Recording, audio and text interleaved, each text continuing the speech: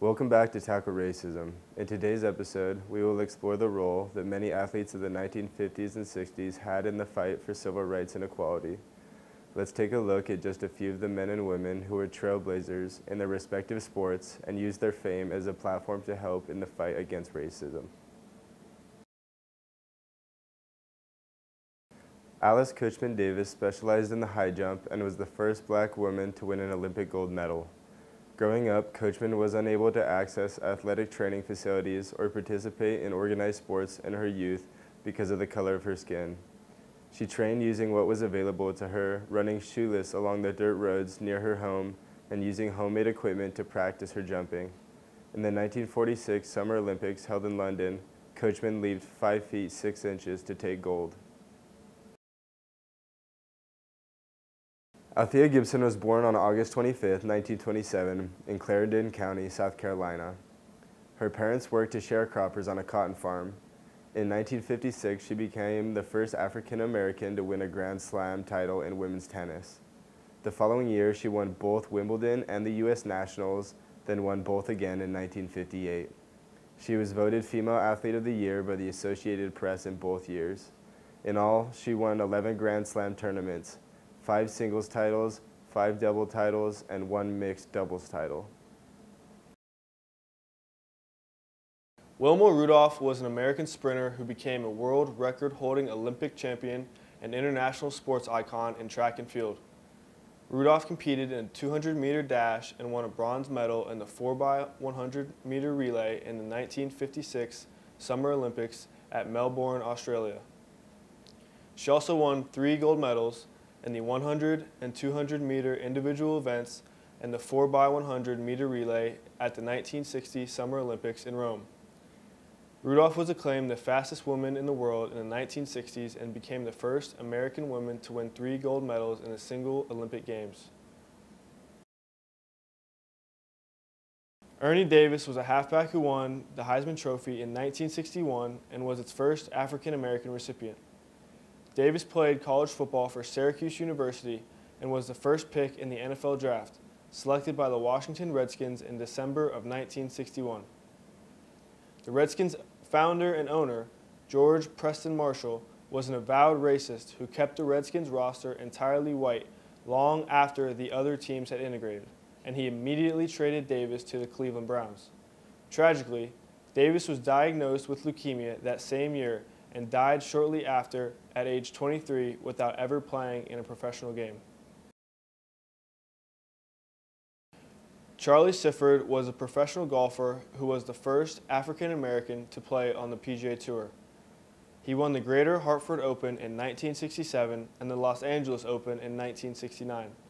He also won the United Golf Association's National Negro Open 6 times and the PGA Seniors Championship in 1975. Up until 1961, black golfers were not allowed to become members of the Professional Golfers Association of America. Sifford became a member of the tour in 1961, officially integrating professional golf in America. Widely regarded as one of the greatest boxers of all time, Muhammad Ali became an advocate for change that went far beyond the boxing ring. At 18, he won a gold medal in the light heavyweight division at the 1960 Summer Olympics and turned professional later that year. On February 25, 1964, he defeated Sonny Liston in a major upset to win the World Heavyweight Championship at the age of 22. In 1966, Ali refused to be drafted into the military, citing his religious beliefs and ethical opposition to the Vietnam War. He was found guilty of draft evasion and spent 4 years exiled from the sport he loved. Ali's actions as a conscientious objector to the Vietnam War made him an icon for the larger counterculture generation, and he was a high-profile figure of racial pride for African Americans during the Civil Rights Movement and throughout his career. During his boxing exile, he spoke at colleges across the nation, criticizing the Vietnam War and advocating for African American pride and racial justice. Despite the ban, Ali would return to the ring and go on to beat 21 boxers for the World Heavyweight title and win 14 unified title bouts, records that would stand for 35 years.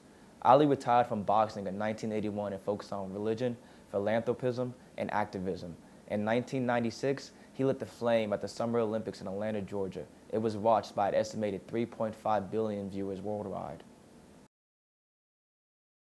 During their medal ceremony for the 200-meter dash at the 1968 Summer Olympics in Mexico City, gold medalist Tommy Smith and bronze medalist John Carlos each raised a black gloved fist and bowed their head in protest during the playing of the national anthem. When asked about the protest, Smith said, "If I win, I am American, not a black American. But if I did something bad, they would say I'm a Negro.